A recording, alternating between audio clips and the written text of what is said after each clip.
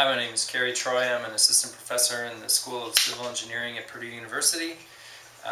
We are here to get you acquainted with our autonomous underwater vehicle, which is a YSI Ecomapper, a water quality sensing autonomous underwater vehicle designed to do water quality surveys in inland and coastal waters. Internally, the vehicle has a standard Windows computer that controls the vehicle's motion and navigation. It also logs the water quality sensor data. The vehicle is powered by a set of lithium-ion batteries that allow the vehicle to perform water quality surveys for up to 8 to 10 hours. And on top of the vehicle is a high-grade GPS antenna that the vehicle uses to navigate while on the surface. Right on the bottom of the vehicle, that small yellow pinger is actually an emergency acoustic pinger that allows the vehicle to transmit an SOS signal if it gets lost and we need to find it underwater. The vehicle propels itself using a propeller, and steering is accomplished using 4 fins at the back of the vehicle. When the vehicle is underwater, it's able to navigate using sound waves that it scatters off the lake bottom, and it will move its fins to steer along the pre-programmed path. The nose of the vehicle has the standard water quality sensors that the vehicle uses to map out the water quality distributions. These sensors include pH, temperature, conductivity, chlorophyll, turbidity, and also blue-green algae.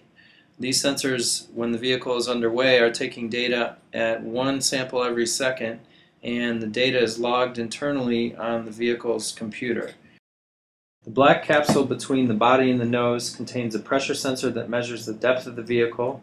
It also has an altimeter that measures the height of the vehicle off the bottom, and several acoustic sensors that send out sound waves to measure the velocity of the water below the vehicle. That's pretty important because those sound beams are what allow us to map out the currents in the lake. Now that we're familiar with the vehicle, it's time to program our mission. We do this using vector map software, in which a high-resolution aerial photograph is downloaded, and we simply draw the map of the mission on top of that image. For each leg of the mission, we specify the vehicle speed, the depth, and the location where we want the AUV to travel. Now all that we have to do is get the vehicle in the lake. So first we have to check to make sure that it will actually float, which is important. So we push it down in the water a little bit. Make sure it pops up. Looks pretty good. You got to make sure the antenna is sticking out of the water so that you get a GPS signal. So the first thing it's going to do is just stay out there for about 5 minutes and just hang out in one spot.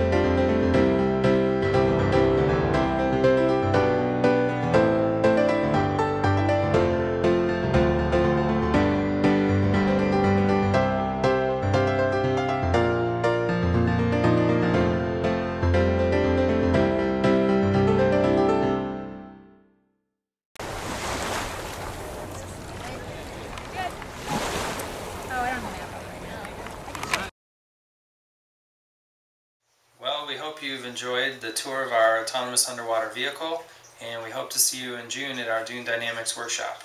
If you see her floating in Lake Michigan, give us a call.